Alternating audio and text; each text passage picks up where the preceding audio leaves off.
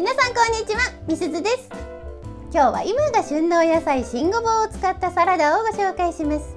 先日5月2日の動画ではマヨネーズを使わない新ごぼうサラダをお伝えしました。こちら概要欄にリンク貼っておきますね。なので今回はマヨネーズを使った新ごぼうサラダです。こちらの方がより一般的かもしれませんね。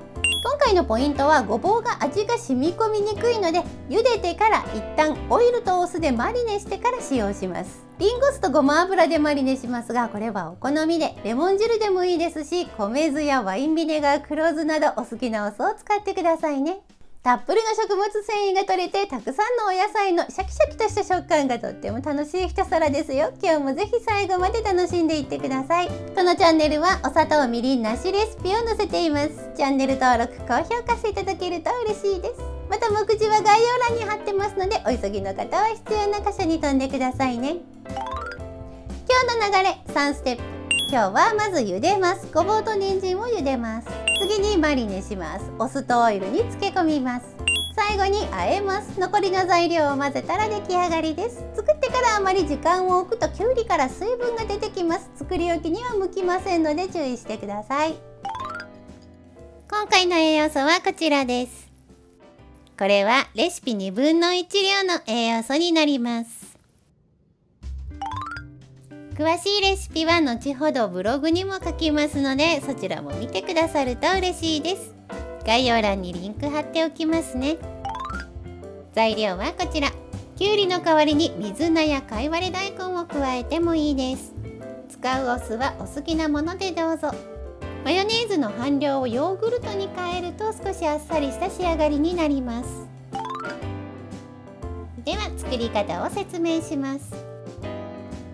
まずはドレッシングを作ります。にんにく1片をすりおろします。お酢と塩を加えざっと混ぜて塩を溶かします。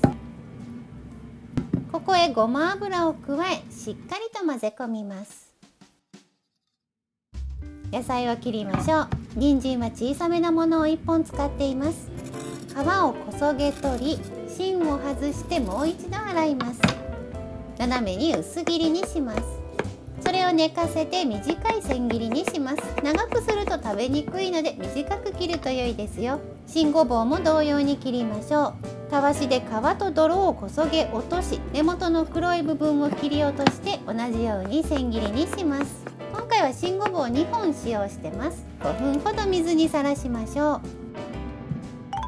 う。では茹でます。たっぷりの熱湯を沸かし、お酢を加えます。酢が入ることで色がきれいに仕上がります。水気を切ったごぼうと人参を加えます。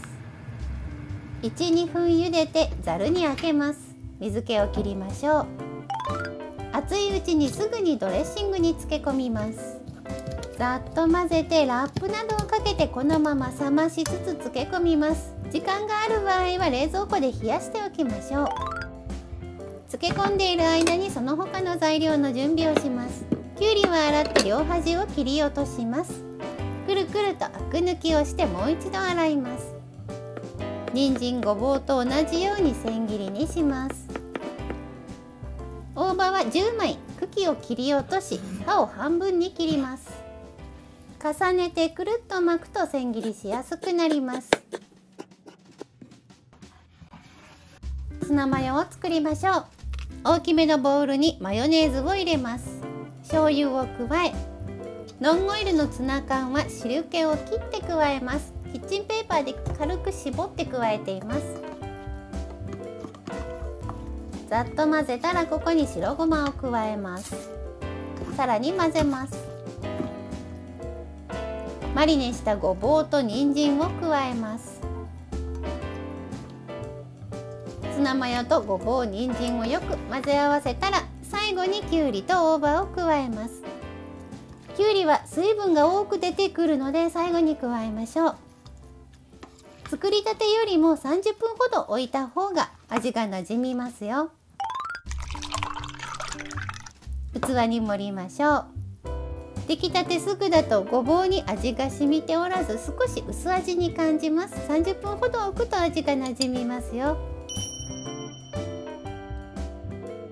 たっぷりの食物繊維が摂れるメニューです。暑い日にも食べやすいですよ。ぜひお試しください。最後まで見てくださりありがとうございました。今日はたっぷりの食物繊維が摂れてシャキシャキ食感も楽しいごぼうサラダをご紹介しました。いろんなお野菜の細切りの集合体は本当美味しく感じますね。また詳しいレシピはブログにも書きますので、そちらも見てくださると嬉しいです。食べてみたいと思ったら評価ボタンとチャンネル登録していただけると嬉しいです。ではこの後も素敵な一日をお過ごしください。また次回の動画でお会いしましょう。みすずでした。